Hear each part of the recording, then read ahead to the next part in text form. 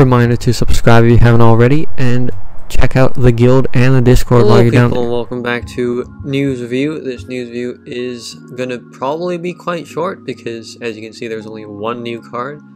But let's get right into it. This is a new event card. It comes with its own event. You can basically, it's another item collecting event. You collect emergency kits and then you redeem them for the card and then other stuff as well. One funny thing is, it's kind of like people have been saying this card is like themed around putting out fires, and you know, people have been saying, is this like reflective of the metaphorical fires that have been starting like on Chinese Reddit and the such, because they are giving out like a large amount of diamonds. So I just hope they aren't gonna, you know, release some like card in the future that costs an ungodly amount of diamonds to get a pity for. I'll talk more about the number of diamonds that they're actually giving out in the celebration event, so stick around for that. You get boosts for using the Witches VR and Norse Gods SR, and most 300% for all 6. And then for using Edgar, you get a boost of 20%. Edgar is a water human, active skill CD 7, recovers HP, explode heart runestones, weather runestones, and electrified runestones to generate enchanted attribute of human runestones. This means that the runestones that are dropped aren't guaranteed to be of, you know, anything except, you know, they're guaranteed to not be heart, basically. For 2 rounds, you ignore burning and you ignore sticky, and if no attack is received while the skill is in play, the character's skill CD -1 at the end of the round. I don't think this is very, like, helpful because, well, A, the water human pool has been so saturated. There are like 4 water humans at this point that can ignore burning. There are none that can ignore sticky, but you know, if your leader doesn't ignore sticky, then ignore burning and sticky, then you know, it's not a great leader unless there's something special about it, right? So I don't think this card is like particularly good.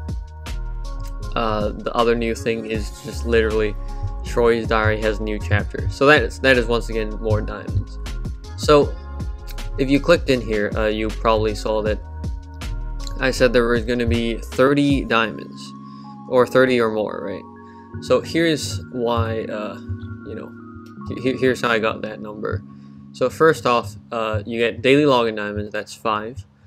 Then you get 10 by logging in, yeah, so that's 15. And then 5 more for clearing the event missions, that's 20, and then this is 30, so just from the event you get 30 diamonds by clearing all the stages. I mean, we're gonna reach 100 million times, like across the whole player base, so that's 30 diamonds just from this section. That's the bare minimum. You got some returning ultimate stages, no new ultimate stages. Seashore is a pretty good Dark Elf card. Get Enchanted Quintet board. Singing Detector, on the other hand, I don't really remember this card. Oh, never mind, he sucks. That's why I don't remember him. So yeah, if you haven't done those before, that's another 2 diamonds, but I don't really count that. Of course, Troy's Diary gives you more diamonds. And then there are new LR Past cards. 5 more past ultimate stages, so that's 5 diamonds, although not immediately. Past Colosseum stages, this is 1 stage, not 5, or rather 4. So there's 1 diamond, and then 2 diamonds for 1 past horror stage and past bi-weekly series, respectively. There's also returning bi-weekly series, although I'm pretty sure everyone has done these by now, but if you haven't, that's more diamonds. So, I mean, you know, if you actually do all these, it's probably more like something between 40 and 50, but the event itself is giving you 30 diamonds, which is quite good, in my opinion. So that is it for this week's news review. If you liked it, please leave a like. If you have any questions, leave down in the comments down below. And if you like this in general, please subscribe. We are so close to reaching 200 subs, and I would really appreciate it if you could help me get there.